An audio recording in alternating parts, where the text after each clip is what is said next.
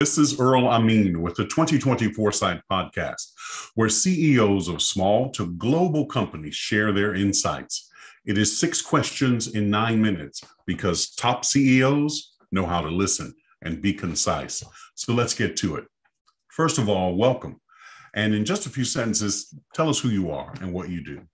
Yeah, thanks, Earl. My name is Cassels, and I'm the co-founder of an organization called FSQ Consulting that's based in Canada. And we work with major sports organizations, small and medium-sized enterprises all across North America with a view of really driving their business to the next level, whatever that looks like for the business owner. And FSQ stands for Forget Status Quo. So as you can imagine, we're constantly pushing boundaries and doing things slightly differently. Indeed. Well, Lee, what's the best thing for you about being the CEO? I think the best thing for me is constantly seeing leaders run about me, then lead other people, but then lead other people. We're, as CEOs or leaders, you're actually creating the future of business or creating the future for the children or whatever thing they're currently working in. So for me, that's something I really take very personally, of really seeing people develop and then develop people underneath them. Indeed. Now, I'm sure you've heard from other CEOs, as I have as well, that leading a team and being able to see the road ahead can be a challenge. What are your thoughts? I can understand the frustrations. However, personally, I kind of take a different approach on it, in that I don't believe it's the challenge of seeing what's ahead. I think the challenge is actually just making a decision and driving a decision forward. So it's really, we're going in this direction and we're going to have to make mistakes. We're going to have speed bumps. We're going to have learning experiences. However, we're making a decision and we're making it today. And this is what we're doing moving forward. So I feel that that's the biggest challenge, that people just need to go over that mindset of we just have to make a decision. Indeed. So tell me, what piece of specific insight do you want to share with and for the benefit of other CEOs? I think kind of tying in the last comment of like, time is now. Like, as a CEO, your time is now to make a change. Your time is now to reinvent your business. The time is now to reinvent yourself, your team, your organization. COVID is pretty much over for most businesses, at least. It's in the rearview mirror. So let's get back to your plans. Let's get back to your big, hairy, audacious goals. And let's really just nail down exactly what you want to do moving forward. But it has to start now. You can't wait until that magical thing appears in front of you of now we can change. It has to start now. Right. Immediately. Indeed. Yeah.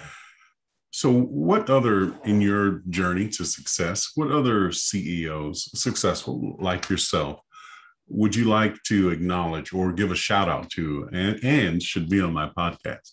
Yeah, there's definitely 3 that really spring to mind. One would be Carol Ulmer. He's the CEO of a very successful fitness brand in Canada called Club 16 Travel and Fitness. And the reason being is he's a very passionate leader and he leads from the front. And he also leads from behind. If things need to get taken care of in the background, he's always there as a companion, as a friend, as a leader, mentor, etc. The other one would be Sarah Hodson. She's the CEO of Liberal Clinics across Canada. And she's one of the most driven individuals I've ever met in my life, not only in her own business, but in terms of changing an industry as a whole. And then the last one would be Adam Butcher, who's the CEO of Sea Flora here in Canada. And as a leader, he lives and breathes his core values every day. And it's just amazing to see somebody at that level really live and breathe their core values every single day in everything he does, inside and outside of work. Oh, very good. Well, I certainly appreciate receiving those. Now, for the final question, how do you celebrate a win? To be honest, this is something that I'm probably not the best person at doing. I'm usually a check mark person of check done, I'll run through the list. I'm getting better over the last couple of years. And one thing that we do at FSQ, which has definitely helped me realize the successes, is at the start of every meeting, whether it's internal or external, we have to start with good news stories that relates to that brand's vision, mission, core values. And every week or every meeting that we have, it really starts to bring to light what's been achieved over that week. And for me, that's like feel good factor of, okay, we checked the box, but we also achieved this success during that process as well. So it's nice to, for me personally, to be forced to see those wins over and over again. Indeed, indeed.